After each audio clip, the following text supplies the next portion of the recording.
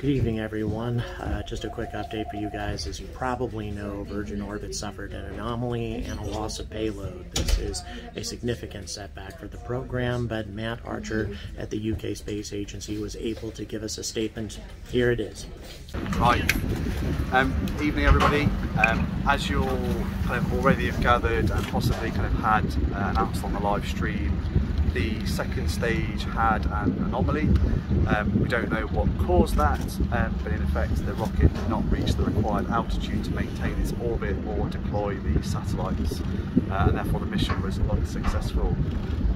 Over the coming days there will be an investigation involving kind of HMG and various bodies including Virgin Orbit to make sure we understand what caused that technical failure, and again we'll work out what to do next following that.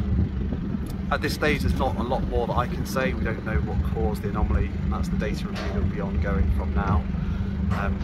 But we've achieved the launch. We set out to do that and create the conditions for horizontal launch at Spaceport Cornwall.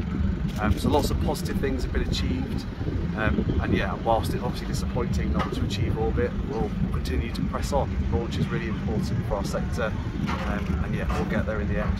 Has the rocket now come back down to Earth, and where did it fall? No, not yet.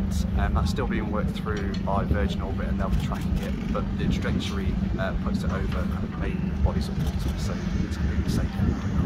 What does this mean for the UK space industry? So many hopes. I think it says that space is hard. Like, we knew that this had a risk of failure. We knew when we started the project it had high risk. Launches don't always work. We saw the same before Christmas with a Vega C rocket, and again we'll pick up with Virgin Orbit and think about what happens next.